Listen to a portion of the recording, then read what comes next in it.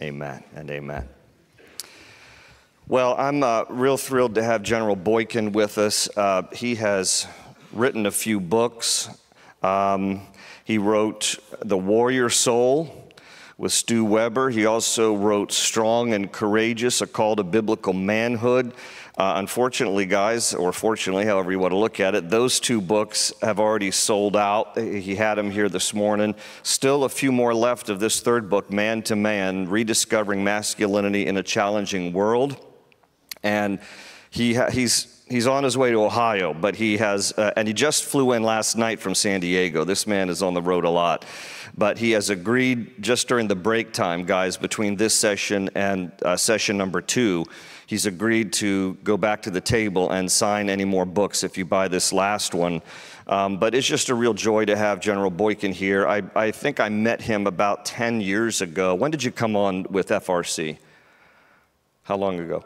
13 years ago. So maybe 10, 13 years ago when I first met him, when he became currently, as he serves, as the Executive Vice President at Family Research Council. And I have just been in awe of how the Lord has used this man. Before serving as he is right now as the Senior Vice President for Family Research Council, highly decorated officer of the United States Army. So we're very grateful for his service to our country. He was one of the original founding members of Delta Force, and then he would later command Delta Force. He would also command the Green Berets. He would retire as a lieutenant general, and then he served President George W. Bush as the Deputy Undersecretary of Defense for Intelligence from 2002 to 2007. And he is a very decorated, I don't have time to go through all of his decorations, Bronze Star and Purple Heart among them. And he just is a man who supremely above everything else loves Jesus, loves his family, and loves his country. And he's a friend of mine. One quick story before I bring him up. About a year ago, we were seated at the same table at a dinner. I think it was CNP. I think it was Council for National Policy. He may not remember this, but I remember. And we were sitting next to each other at this big dinner thing, and they came around serving us coffee. And so, you know, he's a retired general, right? He's going to have his coffee black and thick, all right? I like a little cream and sugar. I'm just being honest with you. So they're bringing the coffee around. I said, I'll take some cream and sugar, and I'm mixing it in my coffee. And he just leaned over like this. Shook his head. That's all he needed to say. Would you please welcome my friend and a godly man who loves the country and loves the Lord, Lieutenant General William Boykin.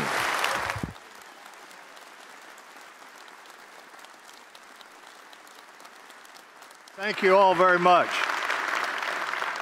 Thank you very much, and thank you, Pastor, and I mean that sincerely, for turning your pulpit over to me today, so I appreciate that, and I recognize that it comes with a little oversight, so I brought my own cheering section just so somebody in here would be pulling for me. Stand up, Josiah. There's my rooting section right there. Josiah. So, how many of you in here are Marines? How many of you know what that noise was? Anybody know? It's the Marine Corps mating call, as a matter of fact. So I got to tell you one Marine story. So this Marine goes into a Walmart. He's got his blues on. They are good-looking uniforms. Goes back to the clerk in the appliance section, and he said, "Excuse me, sir." He said, "I want to buy that TV right there." The guy said, "I won't sell that to a Marine." He said, "You can't do that. That's discrimination." He said, "I'm not going to do it." The guy went home. Came back a few minutes later with civilian clothes on and his ball cap pulled down real tight, and he said, "Excuse me, sir." Same clerk now. He said, "Excuse me, sir, I want to buy that TV right there." And he says, I've already told you I will not sell that to a Marine. And the boy, I tell you, he got furious. He said, I'll be back in here tomorrow, and I'll have law enforcement in here, and they're going to throw you out. He went home, spent the night, thought about that all night, that he wanted that TV.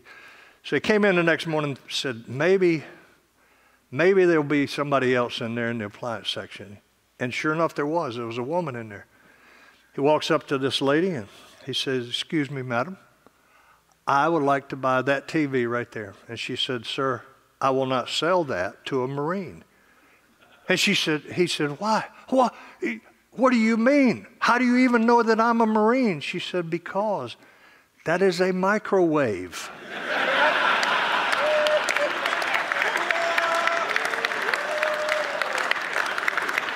I'm pretty proud of myself on that one, I got to tell you.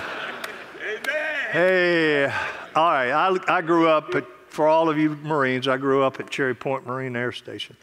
My dad was there for 32 years, so God bless you all. Thanks to all of you who have served this country, and it has been my privilege to serve for 36 years. The Bible says the Lord is a warrior. The Lord is his name. And the book of Revelation 19 tells us that when Jesus comes back, he's coming back as a mighty warrior, right? Riding a white horse, wearing a bloodstained white robe, leading a mighty army, and it even says a sword is coming out of his mouth. A warrior. Don't you think somewhere between Revelation and the very beginning of our Bible, don't you think somewhere in there is a place for us to be warriors? Don't you think that maybe we're called to be warriors? Don't you think that maybe God calls us to be warriors in his army, to be warriors that will take a stand and do his work? That's us, and we need to do that. I'm going to tell you a little bit of my personal story today, and then I'm going to do something else at the end here. In 1978, I got a call from the Army Personnel Center that said, Captain Boykin, the guy said, I'm calling you from the Army Pentagon, or from the Pentagon Personnel Service, and I'm going to ask you to volunteer for a special operations unit that's being formed at Fort Bragg, North Carolina. And he said, I can't tell you much about it. It's very secretive, but I can tell you this. This is going to be the toughest thing you've ever done since you've been in the Army. And he said, and if you make it through this 30-day trial that we want you to go through, if you make it, he said, we want you to volunteer to be part of this new unit. It was a Delta Force, but nobody would say that at that time. And I didn't know what he was talking about. And he said, and by the way, I need your answer on this in less than an hour. Oh, so I did what all Christian men do when they're confronted with that kind of dilemma, huh? I called my mother. Hey, my mother is one of those old-time praying women, and she said, son, I'll be praying for you. She said, you just do the best you can, and God will give you what you need. And so I reported to Fort Bragg the first week of February 1978, and they issued us a bunch of equipment, took us up into the mountains there in the middle of the winter, and it was snow everywhere. And for the next 30 days, we were out in those mountains there. We started with 118 men, and we finished with 9. We finished with 9 men as we went into the last phase of that. It was a 40-miler. It was a 40-mile hump through the mountains. And I started that 40-miler knowing that this was going to be the toughest thing I'd ever done. And so for the next 11 hours and 27 minutes, I was going through the mountains with a very heavy rucksack, about 70 pounds, and praying and asking God to give me what I needed to make it through this course, if this is where he wanted me to be. 11 hours and 27 minutes, I finished this. I was the first one through, and they took us back to Fort Bragg. Took us in a room, and a psychologist gave us all these tests and everything, and then he took me into a little room, and he he interviewed me. And he said, Captain Boykin, he said, I'm going to recommend against you being part of this new Delta Force. And I said, why? And he said, well, you're a little bit too religious and you rely too much on your faith. And I thought, and you rely on your nose to breathe, and I'm going to break it for you. So, well, now I'm a little more sanctified now, okay? All right, but, well, that was a Friday afternoon. I had not been home to see my parents in eastern North Carolina that whole 30 days. So they gave us the weekend off. I went to see my mom and dad, and I said, Mom, I know God's speaking to you. What's God telling you? What's he showing you? And she said, son, I don't know what this means. But she said, son, I want you to understand, I don't know what this means. And then she said, but Satan is gathering his forces. Now, a lot of people think Satan was a creation of Hollywood. There's not really such a thing as a devil. You better believe there's a devil. There's an enemy out there that wants to destroy every single one of us. And everybody else that believes in the divinity of Jesus Christ. So I was a little bit turned off at that point. Satan is gathering his forces, and my mom just kept saying, son, I don't know what it means. So the next morning I got up and went to the church I grew up in, which was about the size of half of this section right here. And I got down on my knees and I started praying. I said, God, Satan is gathering his forces. I don't know what to do, God. Satan is gathering his forces. And I heard the voice of the Lord. And you say, you heard the voice of the Lord. You hear a little voice? Yeah, I did. And the voice of the Lord said to me, yes, son, but so am I. And I knew I was supposed to go back and be part of this new organization. So I went back to Fort Bragg. The next morning, I sat in a semicircle with the commanders or the officers and non-commissioned officers in the Delta Force there. And they just drilled me with questions, and they just, bombarded me with all kinds of questions. And I didn't know what these things were all about, but then it dawned on me later, and it was a test. That's all it was. At any rate, so they got down to the end there, and they were just bombarding me with this stuff. And they finally, I said, the commander of the Delta Force was an old guy. He was legendary. He was an old Special Forces guy. He was a Georgia football player. And his name was Charlie Beckwith. He was legendary. He had been shot in the belly with a .50 caliber and survived it in Vietnam.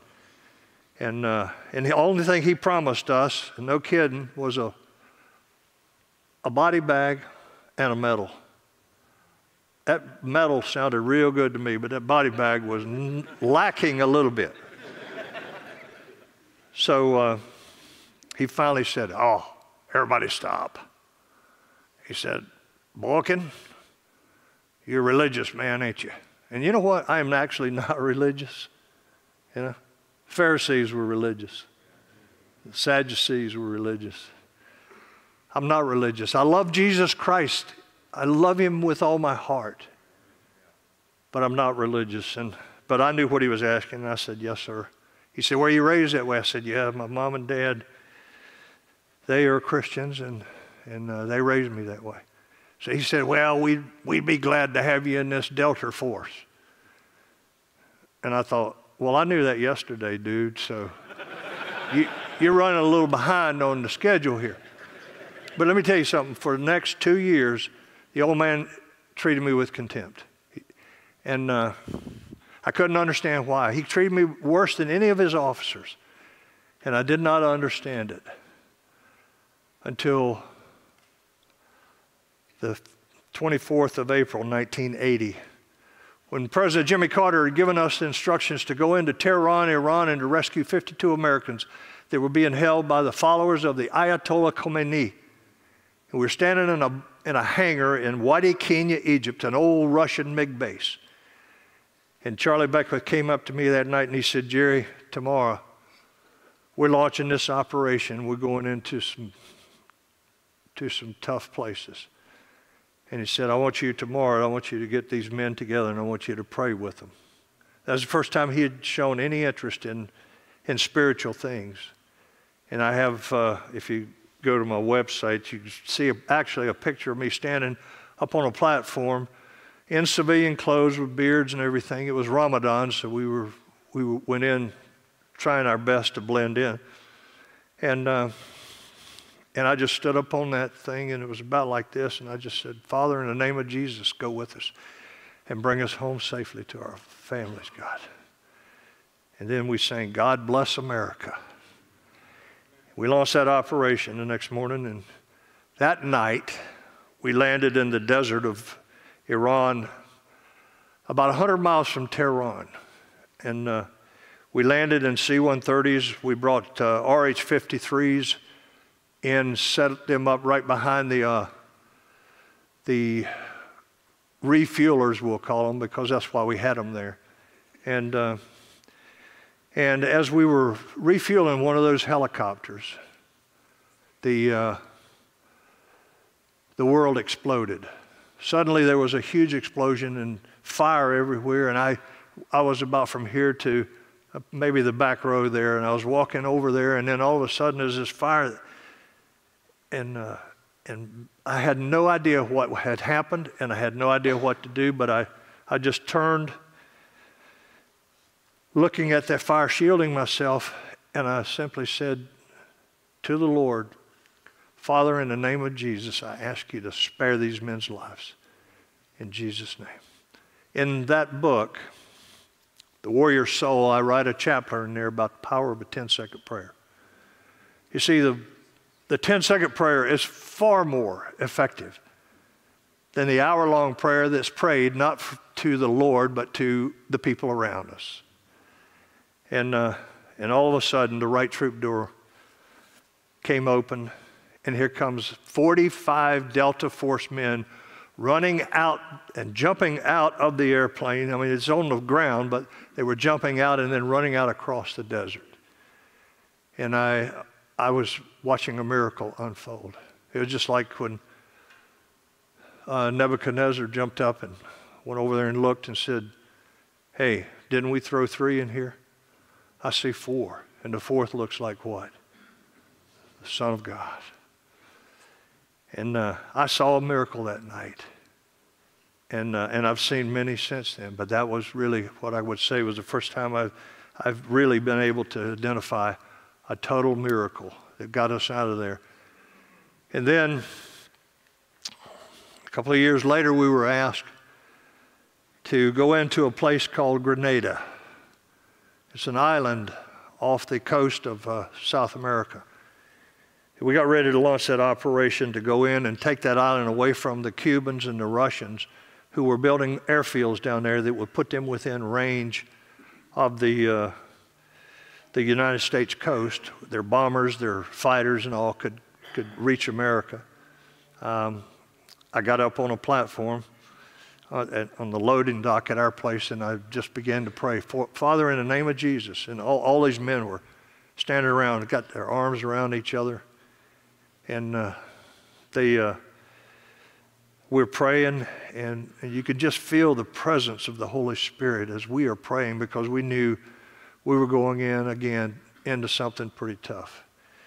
And we prayed, we sang God Bless America, and then we launched that operation. The next morning, as the sun came up over the blue waters of the Caribbean, we were coming in on target. I was sitting in the right troop door in the Black Hawk. It was the first time we'd ever used Black Hawk. So, and people were on the other side.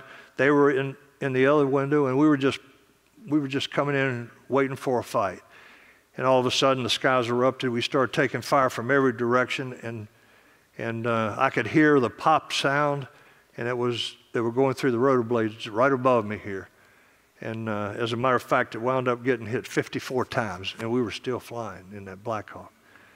And then all of a sudden, as we came up on our target, which was a prison, Richmond Hill Prison, the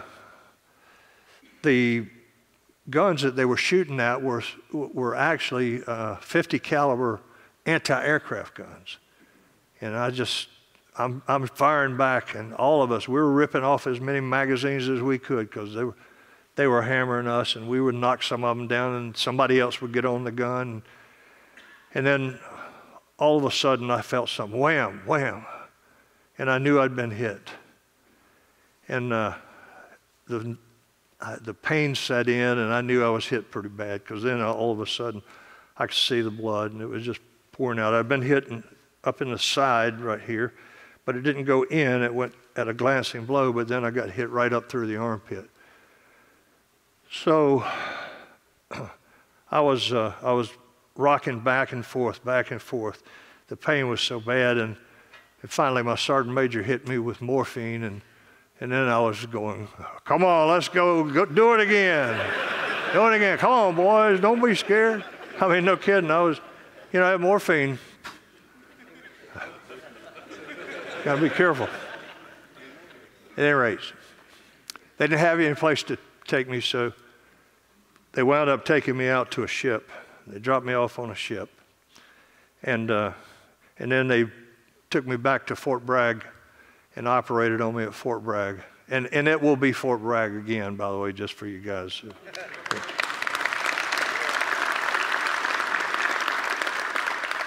So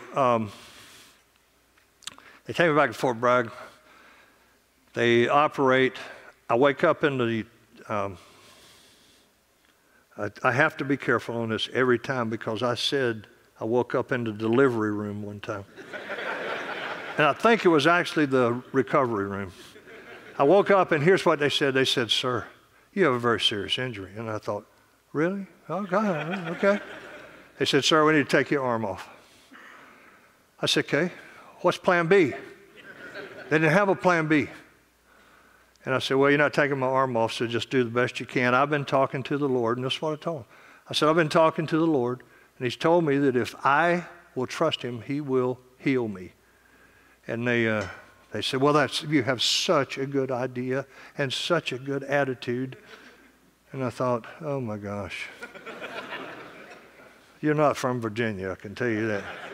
At any rate, they said, sir, you don't understand.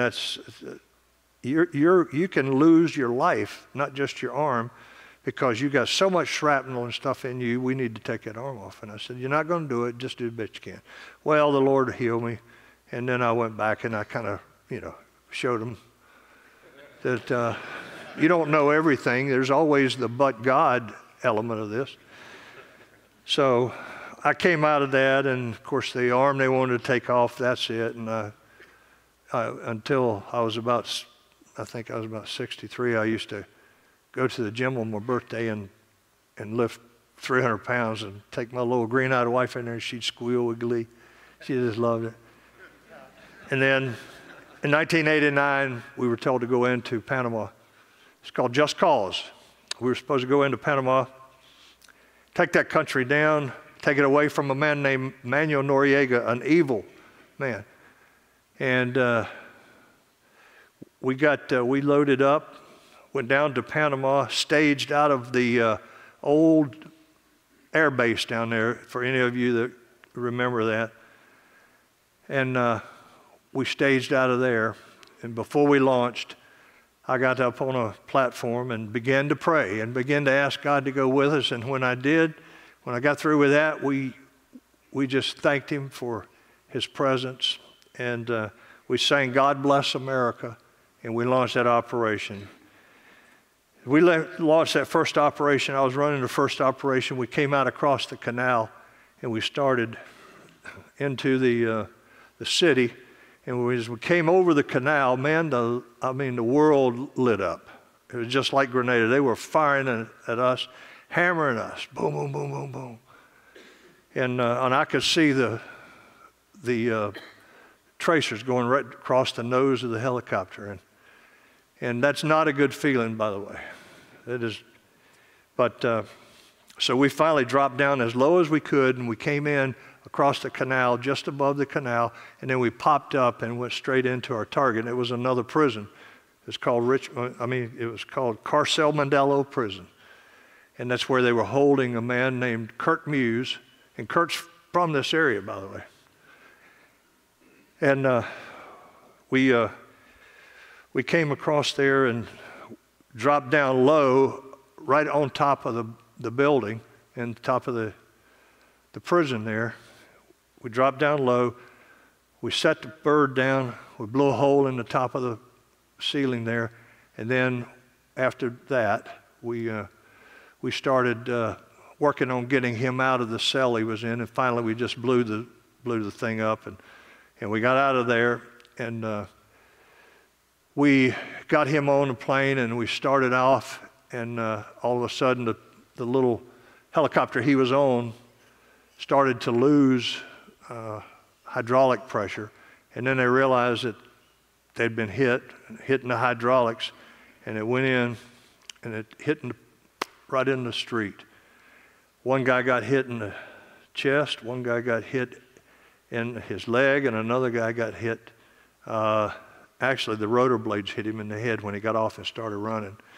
And then ultimately, everybody survived. We got everybody out of the crash. But I will tell you that it was another miracle. It was an absolute miracle, just because that plane should have gone down and killed him. And one guy actually wound up having to cut 2 of his own toes off because he had the helicopter had crashed on his right foot. And but 6 months later, he ran a half marathon. You believe in miracles? I believe in miracles.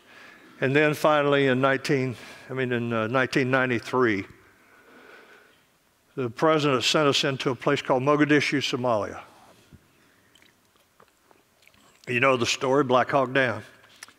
They wanted us to go in and capture a man named Muhammad Farid Adid. Adid was an evil man, a diabolical man. He wanted to control all of Somalia, starting with the capital city of Mogadishu. When we got off of that plane in Mogadishu and got off on that runway there, I felt the presence of evil. You say, what? I felt the presence of evil.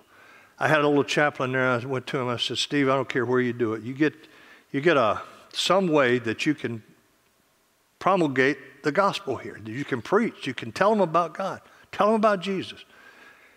And he got his stuff and he set it up and he started running sermons every day. Every day he'd have sermons about the gospel. I said, I don't want them going into this evil place until they've heard the gospel. And I don't know who has and who hasn't. So he would speak about that every day, and men would come and go.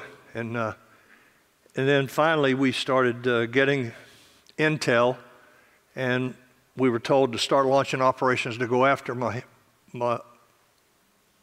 Adid, to go after him and get him out of there, and so we could put him in prison.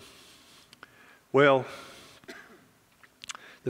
before we launched the first operations, we got everybody together in a hangar, and you can find it in I don't have any of my autobiographies here, but in there we have a picture of me with a bullhorn, and we're getting ready to launch our first operation, and we're praying and asking the Lord to go with us, to be with us.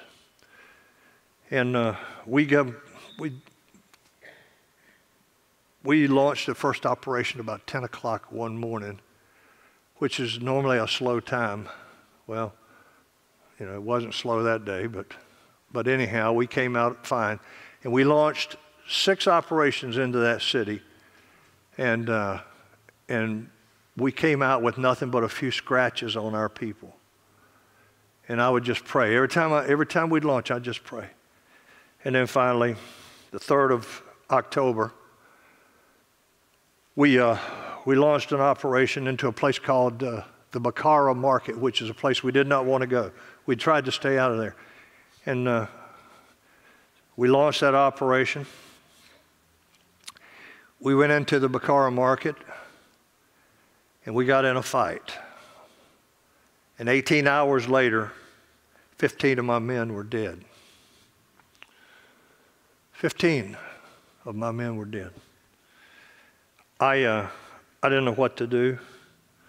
I was so brokenhearted as I was seeing all of this stuff unfold. These are my men. And I walked over to a truck. This is my most vivid memory of Mogadishu. I walked over to a truck, a 5-ton truck, and I reached up to help drop the tailgate on it because I knew the dead were on bottom and the live were on top of the dead. It's all we had to get them out. And I reached up and pulled that tailgate down, and when I did, the blood poured out the back of that like water. And I looked at the dead and wounded in the back of that truck. It's all we had. And it broke my heart. And then I saw, about an hour later, I saw images of the bodies of several of my men being dragged through the streets of Mogadishu and mutilated and desecrated. And all I could say was, God, where were you? That night I got everybody evacuated. It had to be evacuated, and I sat down on my bunk and I began to pray, and I began to say, God, why did you let this happen?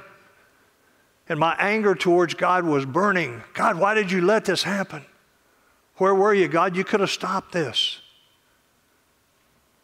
And then the answer came. And the answer was, there is no God.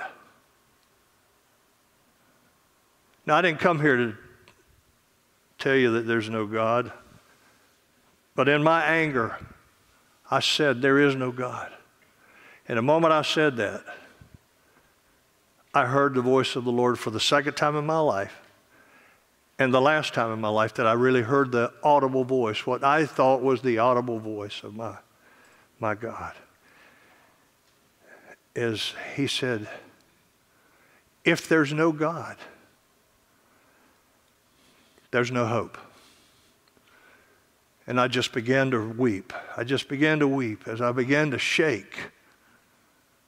And I said, God, I'm so sorry. I'm so sorry, God.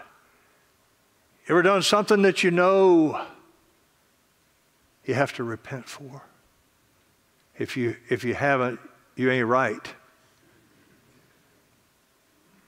If we confess our sins, he's faithful and just to forgive us our sins and to cleanse us of all unrighteousness. And I just said, God, I'm so sorry, but I don't understand. And I said, God, I'm going to open the Word, and I want you to give me something here. Show me something, God. And I opened the Word, and it said, trust in the Lord with all thy heart, and lean not into thine own understanding. Proverbs 3:5. Trust in the Lord. Well, the next day, after we had everybody evacuated, and we were trying to get reorganized so we could move on and go after a deed, we had a little service for all our people that were dead or wounded. And then that night, just as the sun went down, all of a sudden there was a huge explosion. Boom! Huge explosion. And I didn't know what it was. I had no idea, but I knew I had been hit. And then I could just hear the groans and the moans as the people were laying in heaps there. The Delta Force people, the aviators from the 160th. And it was a mortar that had been fired. 4 mortars were fired. 3 of those mortars went right over us and went right out into the ocean, but the 4th one hit right there. Hit right there.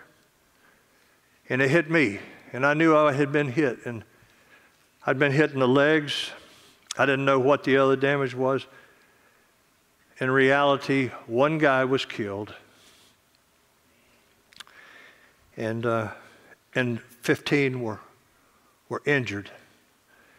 And they came, picked me up on I guess you call it a gurney, and ran me into a makeshift aid station.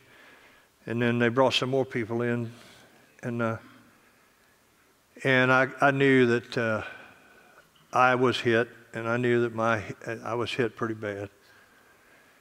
And I just didn't know what to do. I didn't know how to react to it. I didn't know what to think because God was there. But I was hit, and others were hit, and I couldn't quite understand it. They took us up to the UN hospital, operated on me that night, and next day I said, take me back down to the airfield, take me back with my soldiers, take me back where my soldiers are. And they took me back down there, and I couldn't walk, so I just laid on my bed, and I'd pray, and I'd seek the Lord. And I was laying there one day seeking the Lord, and I said, God, give me something, Lord. Give me something that will help me with this. God, I am so conflicted here. And all of a sudden, somebody came and said, hey, Colonel, he said, you got a facsimile. And he handed me this facsimile. And the facsimile came from the man that created the dollar rental car company. Good Christian brother. And he had sent me this facsimile back to Fort Bragg, and then they forwarded it on to me. And it said this. It said, for they that wait upon the Lord shall renew their strength. They shall mount up on wings of eagles. They shall run and not be weary, and they shall walk and not faint. Isaiah 40:31. Wait upon the Lord. Well, I want to kind of bring this to a close here by simply saying to you that the other men that were hit there that day, all of them survived except one. And he was standing from me to that. We were standing right together, shoulder to shoulder. He was killed and I was saved. And all I could say was, God, why did you spare me? Why did you spare me? Why did you spare me, God? He's got young children. I don't. I'm saved. I know I'm saved. I don't know what his spirit is like. But the Lord gave me peace about it and said, for they that wait upon the Lord will renew their strength. So we came home the end of October, and my first night home, I went and sat before the Lord, and I said, God, I said, just understand, I'm tormented because I don't know if those men were ready to meet you. I don't know if they were ready to go into eternity. And I just said, God, just give me something here, God, to comfort me. And I opened my Bible, and I'm telling you, he does this with me a lot. I opened my Bible. I didn't know where I was opening it to. But it said, for as by one man's disobedience were many made sinners, so by the obedience of one shall many be made righteous. It's saying that Jesus already went to Calvary for us, but it was what the Lord was saying to me was, those men had heard the word because I made sure that they heard the word. Those men had heard the word and they had received Jesus. It's not any different than that thief on the cross next to Jesus. There were three on that cross. We forget that sometimes. And one of them mocks him, but the other one says, leave him alone. He's an innocent man, but we're guilty. And he says, Father, remember me when you come into your kingdom. And Jesus said the most precious words in the Bible. And what did he say? He said, on this day, you know what he said? Repeat it with me. On this day, you will be with me in paradise. That man's in heaven today. Not because he earned it. You can't earn it. You can't earn it. That's all it was. He confessed in his own way that he was a sinner and needed Jesus Christ to wash away his sins. We need to keep that in mind. And finally, I want to bring this to a close. When that mortar went off and I got hit, I went down, my doctor was laying right next to me. He had walked up to speak to me. He had walked up on my flank here. And he went down, and I didn't know he was laying there, and I started yelling, "Find the doc, find the doc." I didn't realize he was laying right next to me. And they grabbed me and him and put us on stretchers, and they ran us back into the little makeshift, I'll call it a aid station. And they laid us side by side. I reached out and took his hand. And I said, "Father, in Jesus' name, I'm asking you to spare this man's life. Don't let him die, God. Please, in the name of Jesus, don't let him die." And I squeezed his hand and I said, "Hold on, Rob. You're going to make it. Hold on, Rob. Hold on, buddy." And pretty soon, I could see how frantic the nurses and the doctor was. And I knew he was going, and he was going fast. I just reached over again and got his hand. I said, "Rob, hold on, bud. Hold on, Rob. Hold on, Rob." And I said, "God, in the name of Jesus, don't let him die. Don't let him die." And finally, the nurse reached down and put her hand on my shoulder, and she said, "Sir, I'm sorry. Let him go. He's gone. Let him go. He's gone." And I just said, "Father, there's been enough death here. And I'm asking you, Lord, I'm asking you to spare this man's life."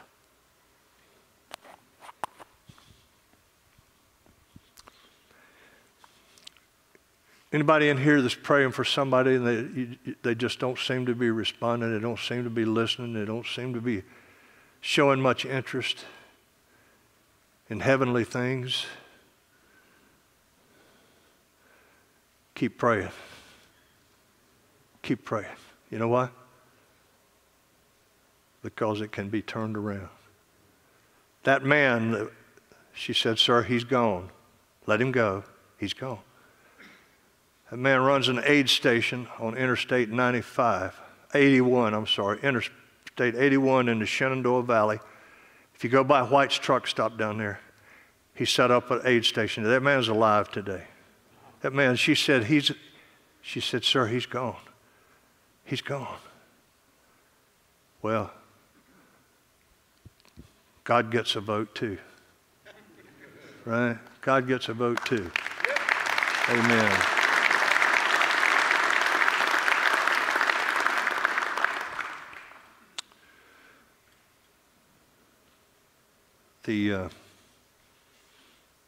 Almost nobody there in the medical field believed that he had actually been dead. But last year, I got a call from a church in the Shenandoah Valley, and they said, "Would you come up here and do a men's conference for us?" And I said, "Sure, I'd be glad to." And when I came to the end and we started to do what we call the Father's blessing, that man walked in. That man walked in.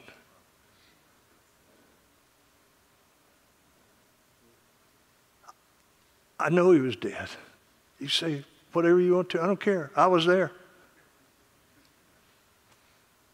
The man was alive, and I said to him, I said, "You know you were dead, don't you?"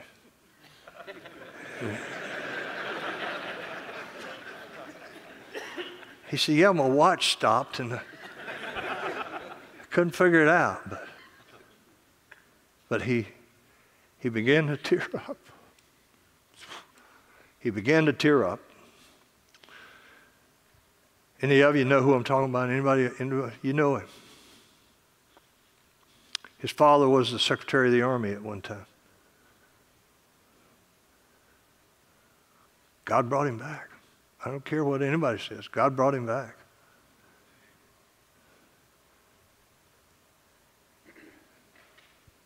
How many of you know Jesus Christ as your Savior? Let me tell you something. Put your hands down. I don't want you to leave here today if you are not absolutely sure that Jesus Christ is the Lord of your life. We all had to go through the experience of confessing our sins and asking Jesus Christ to be the Lord of our lives. So, I'll tell you what I want you to do. I want you to bow your heads right now.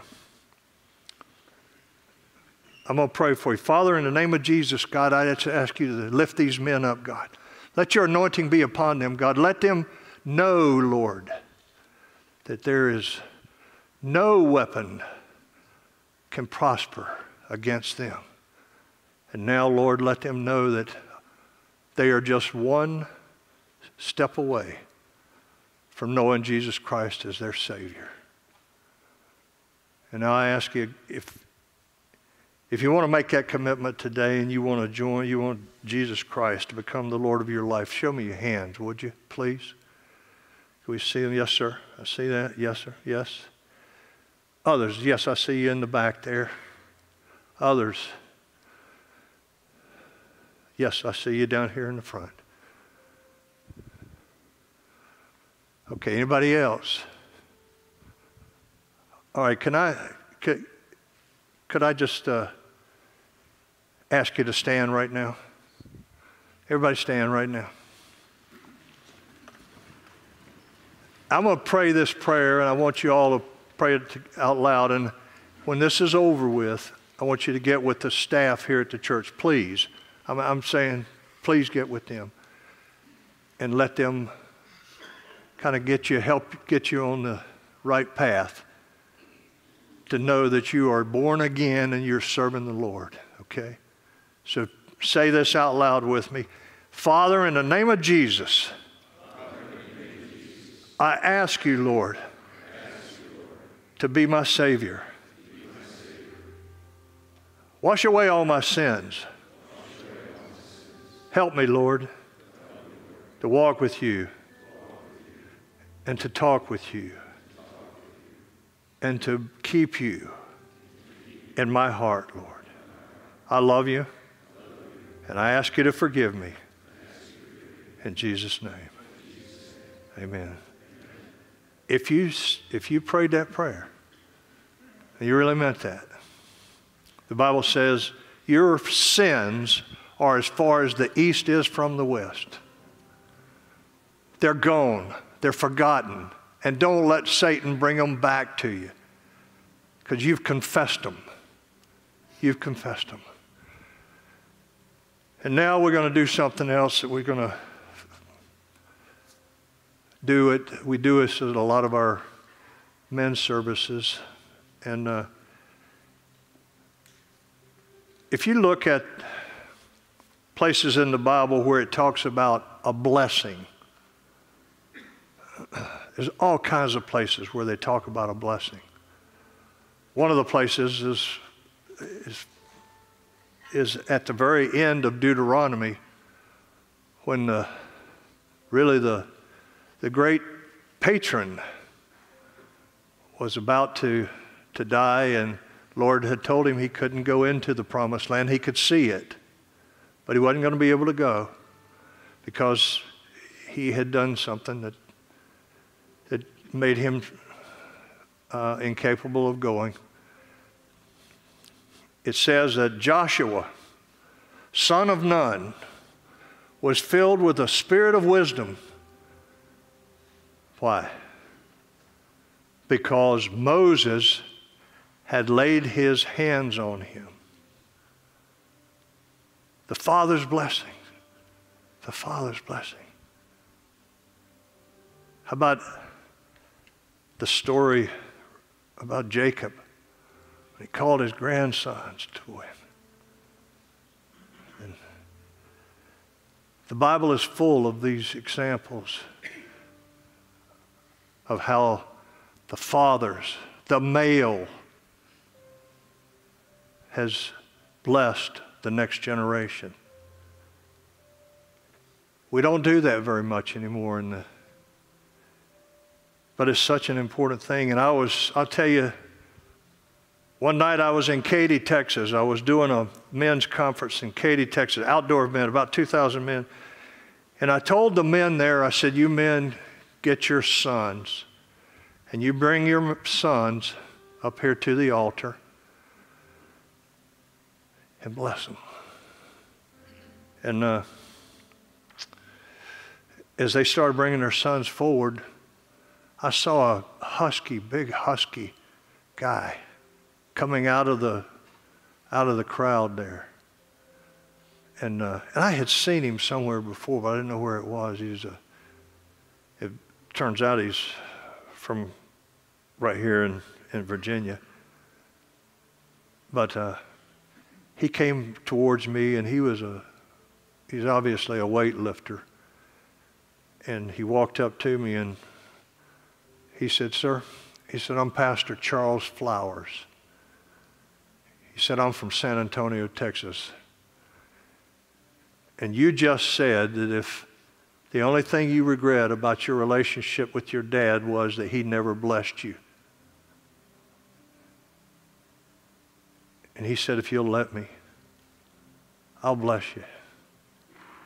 I'll lay my hands on you and bless you on behalf of your deceased father. You see, a blessing that I'm talking about is a blessing where I am going to lay my hands on you. I can pray for you anytime, but I want to bless you. And to bless you, I want to lay my hands on you and begin to bless you. And I see these guys a lot that you say, now bless your son, and he'll stand over here to the side. No. You put your hands on that boy, that girl, your wife. And every time my family is there for the holidays, Christmas, Easter, whatever it is, I say, okay, it's time, line up. And they line up, and I begin to bless them. Come here, Josiah. Come here, buddy. This is my special friend. I love this boy. I really love him. Harold, do you mind? Come on up here.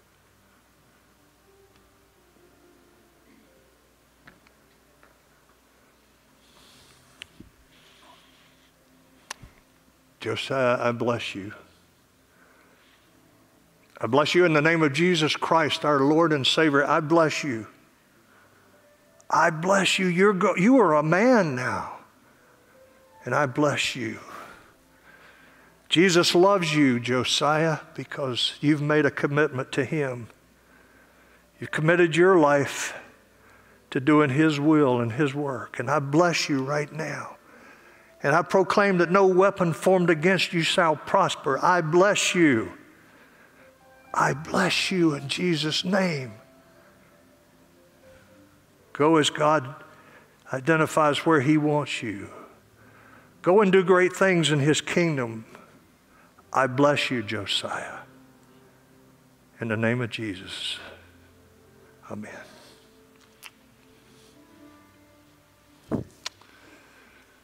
So, I want to ask all you men that have a son here, a spiritual son, or whatever it may be, to bring them to this altar. And let's bless them. Let's bless them. Do we have any other ordained men that would come up here and pray with them as they do this? You see, when I met my doctor up here in Shenandoah Valley, we both stood and wept as I blessed him.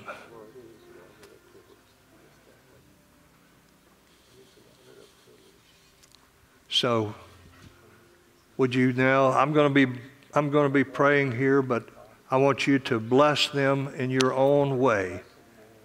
In your own way. Yeah, come on. If you need to, you can spread out to the back there. Yes. Sir, God bless you, sir.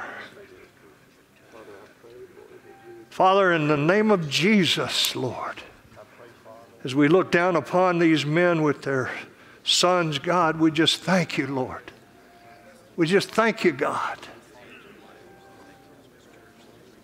We thank you, Lord, for giving us this opportunity, God, to be blessed. Thank you, Jesus. We bless you. We bless your son. We bless you. And when you get through with your son, if you want to be blessed by a man of importance, a man of faith, and we'll have one of the staff here to do that. You do that?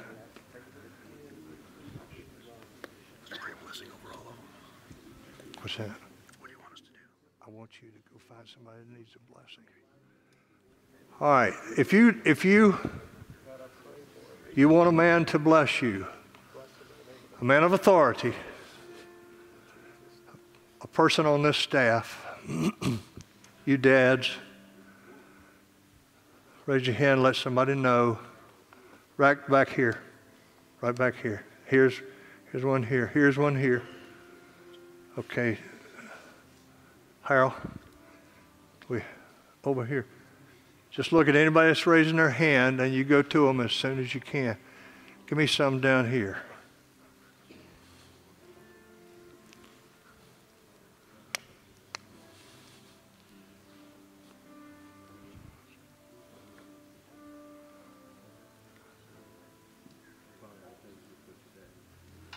Yes, Lord. Come here, sir. Come here, sir. Come on. Come on up here. Come on up here.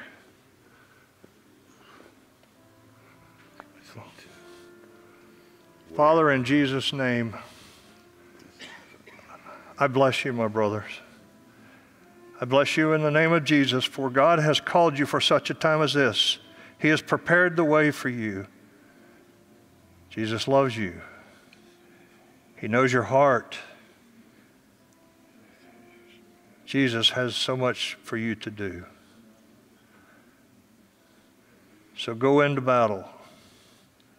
Go into battle, knowing that no weapon formed against you shall prosper, and you shall dwell in the house of the Lord forever. Yes, Lord. Bless them in Jesus' name, I pray. I bless you in Jesus' name. Amen. Amen. Thank you.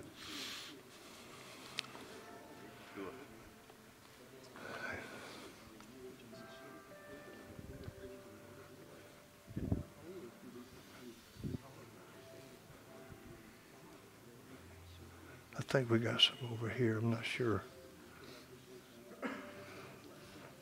Do we have somebody else that raise their hand to be blessed by one of these men here?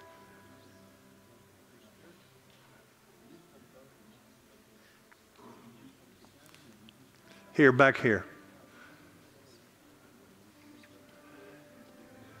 You don't realize how important a spiritual blessing is until you've had one. Until you've had a man come up and lay his hands upon you and tell you that God loves you and he loves you.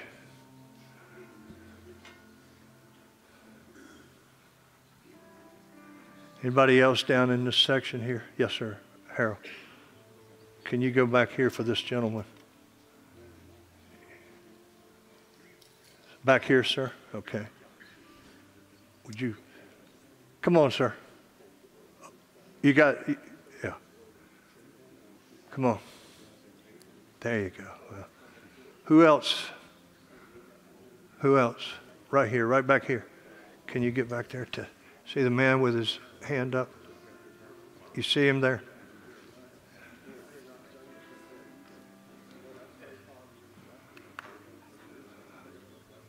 Father, we bless you. We bless you. We bless you. Can I bless him? Can I bless him? Come here, son. Come here. Father, in the name of Jesus, I bless this young man, Lord. Oh, God, your anointing is all over him, God.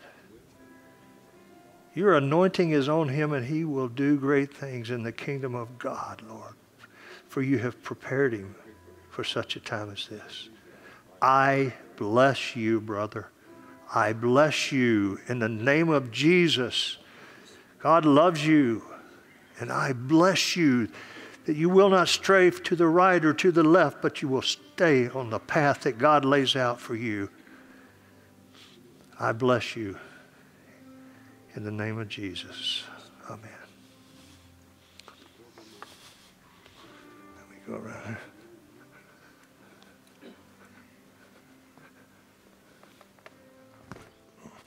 Ooh. Yeah. Thank you.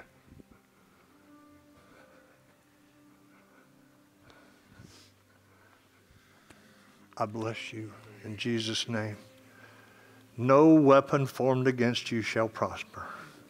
I bless you. God blesses you. God has his hands upon you. He loves you. You will do great things in his kingdom because you have surrendered yourself to him.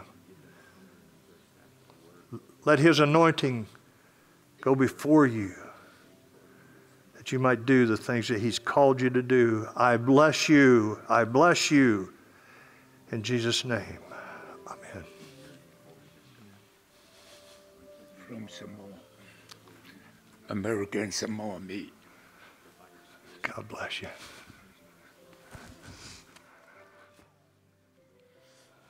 Hey, brother. Okay. Okay, do we have any others that want to be blessed that have not been?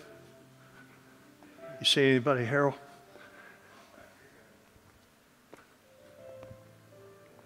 Okay. All right.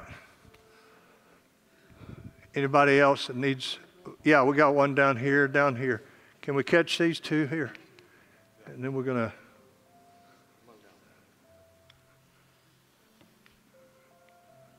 Come on, here. We got a couple more here. Come on, bud. You got your hand up. Yes, sir. Come on down here. Pumpkin? Oh, Harold, excuse me. Can you come up and bless this man that's coming down here now?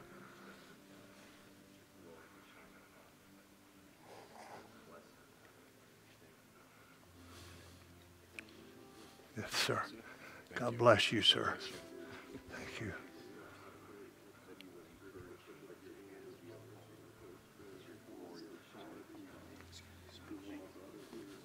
I know you don't have much time today, but my son Noah here, he's very, very sick. He's got a very serious diagnosis, and his name is Noah. If after you leave here today, if you could just find it in your... Where is he? He's a senior in high school. Is he here? The pastor's right here. He's got a...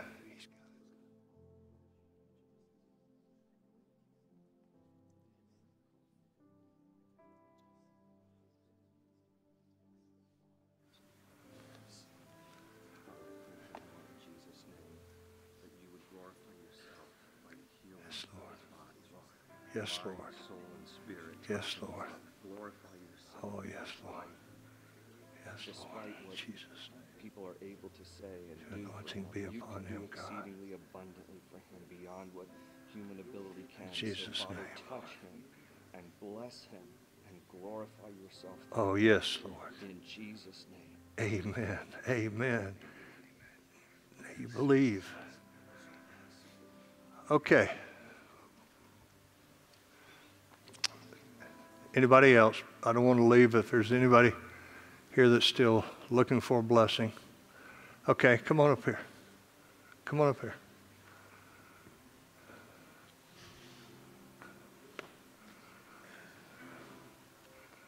Father, in the name of Jesus, I bless you, brother.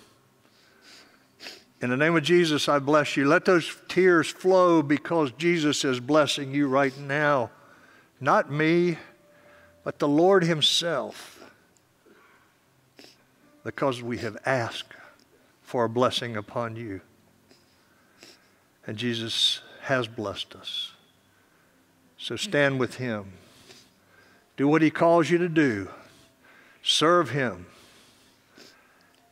And make sure that you're on the battlefield when the battle starts. In Jesus' name, amen. Thank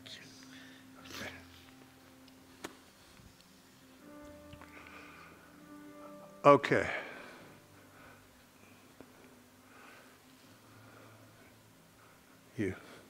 You bring Josiah too. All right. This is a guy, I work with this man. He's probably one of the sweetest-hearted men I've ever known, let alone work with, but he can also get things going, get things moving for you. And right now, we want to chant that says something like, "Go God." That's his chant. So I'm going to have you lead us in a couple of "Go Gods," and we'll stop after that, okay? Okay. Let me pray real quick. Is this on? Father, we praise your holy name and we thank you, Lord, for what you've done today. We thank you for what you've done in the lives of these men. We thank you, Lord, that you're a good Father, that there's nothing we can do that will cause you to love us less, and there's nothing we can do that will cause you to love us more. So we say, "Go God." Say it with me. Go God. Say it with me. Go God. In Jesus' name, amen. Amen. Thank you all. Thank you very much.